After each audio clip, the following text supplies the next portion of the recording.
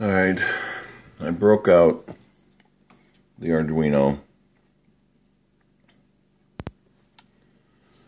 I hooked it up to this sensor, which is basically a moisture sensor. And I wrote this little program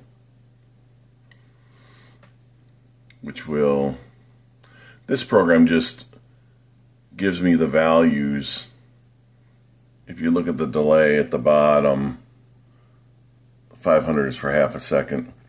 Every half a second it'll give me a value of what this sensor is reading, because I never knew what it would read. So over here is what the value reads, and right now every half a second is reading 0 because it's not in water. But I'm going to dip it in water a little bit, and you can see it reading.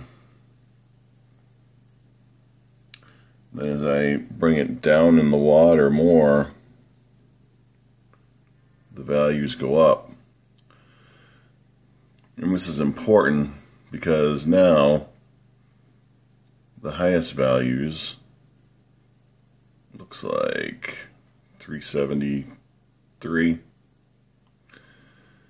I can make it so when it reads 0, as I pull this out of the water, I can hook this valve up and program the valve to let water in to the fountain. Anyway, that's what I've been working on.